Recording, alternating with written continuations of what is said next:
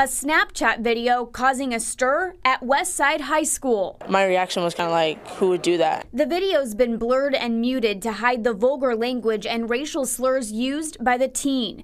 Brandon Williams says he was just one person who received it Saturday. I saw the group chat and then he said some inappropriate language about my culture and my skin tone. In the aftermath of the offensive video, a spokesperson for Westside says a small group of students acted on their emotions Wednesday and confronted others at school. We acted appropriately per our code of conduct to make sure that all students involved were spoken with, that we met with them to find out what happened, and then we applied consequences appropriately to all involved. Some parents say the district should have acted sooner, even though the video was recorded over the weekend off school property. I felt as if the situation was addressed from the very beginning when they were informed of the video.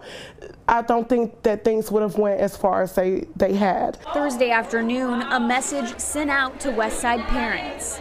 Ultimately, I'm discouraged and saddened by it. Looks like Westside's response to it is appropriate. The district saying it will not tolerate hate speech or physical violence and asking parents to talk to their kids. I want to make sure that our kids understand that there's a respect that should be had for all, regardless of creed, color, religion, race, whatever. And there's still good happening at Westside. The girls' basketball team, just one group there, working to promote kindness and inclusiveness year-round. We have some beliefs about being better together, and one of our core values is about heart, about caring about each other and caring about the people in our district and our school.